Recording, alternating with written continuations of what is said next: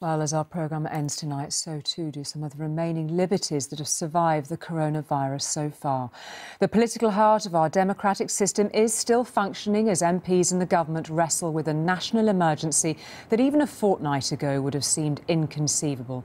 Much of the rest of public life and our private lives are now unrecognisable. Around the landmarks of London, like Trafalgar Square, there is emptiness. And around the landmarks of our lives, our nights out, football matches, trips to the theatre, there is a bit of hollowness too. Normal life, as we know it, is shutting down, now on pain of police fines.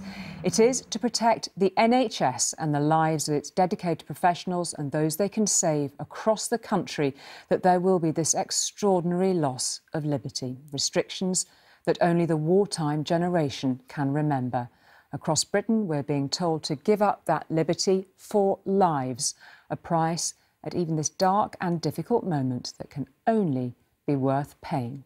So that is News at 10 for tonight, but we'll be here again tomorrow, of course. From all of us, stay well. Good night.